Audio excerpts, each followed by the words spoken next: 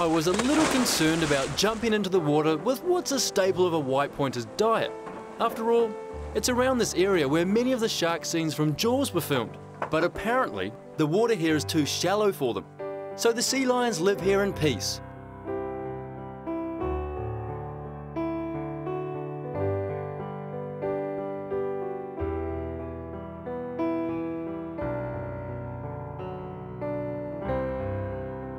The sea lions move through the water with absolute grace, and in a flash, they can turn on a dime and speedily swim away.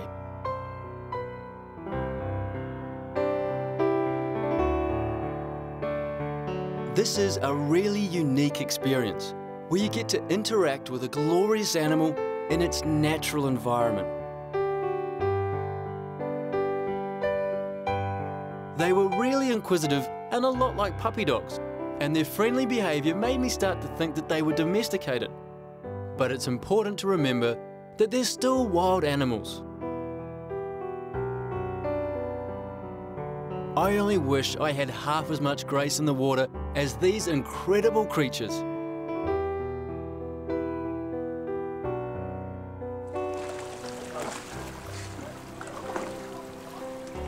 Oh. That is one of the most amazing things I've ever done. One of the most beautiful creatures, slow and fat on land, so fast and so playful in the water. Oh, if you ever get a chance, do it without a doubt. It's amazing. Leaving the coast, I started my outback adventure, and first stop on this journey into the desert was the awe-inspiring Wilpena Pound in the Flinders Ranges.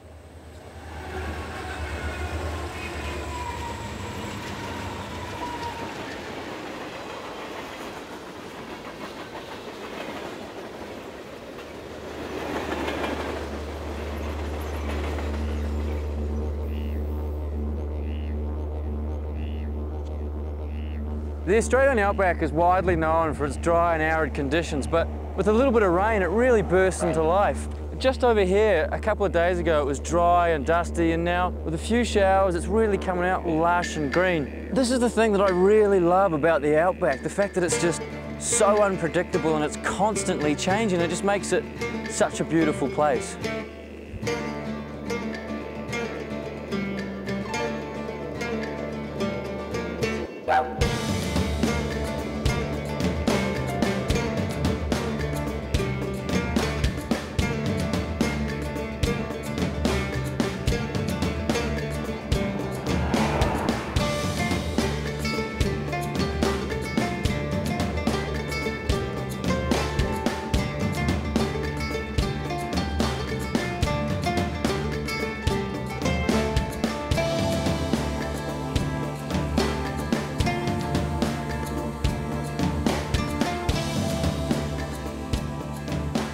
The best way to take in the magnificence of the Flinders Ranges and the volcano-like formation of Wilpena Pound is from the air.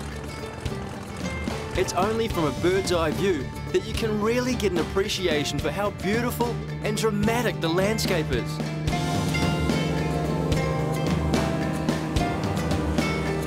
It looks like it's straight out of an African savanna, where the creased and folded mountains rise abruptly from the surrounding golden plains.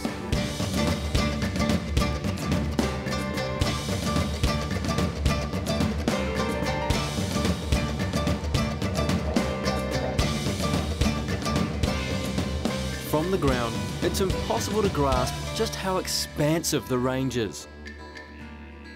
I used to come up here as a kid on camping holidays, and you know, I sort of never imagined it would be somewhere where I'd be working, but when the job came up here, I couldn't resist it. And I mean, it's somewhere that's always a bit different from, you know, the city life.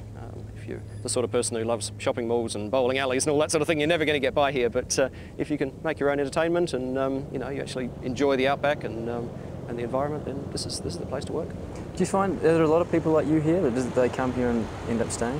There's a few. I wouldn't say it's common. I mean, most people are here for a particular reason. They're saving up, they're trying to escape some problem in the city sometimes, but it's a good place to save money. There's nothing to spend it on. And you know, in 12 months you can save, you know, $20,000, and as a you know, young kid, 18 to 20, you know, it's a great way to get yourself started. Well, I do four-wheel drive tours, just out around through the gorges and around the place, and I do pretty much everything. I work in the shop, or I'll make beds if they're really desperate, but not keen on that one. But no, look, I mean, it's an interesting job. I love flying, but after, you know, 2,000 scenic flights, you're always happy to do something a bit different as well. Most of the pilots that come up here are just trying to build their hours up so they can, you know, leave and go work for the airlines. But I've always, you know, loved this sort of flying, and the longer you stay here, the more you tend to fall in love with it. So I've got no plans to go anywhere else.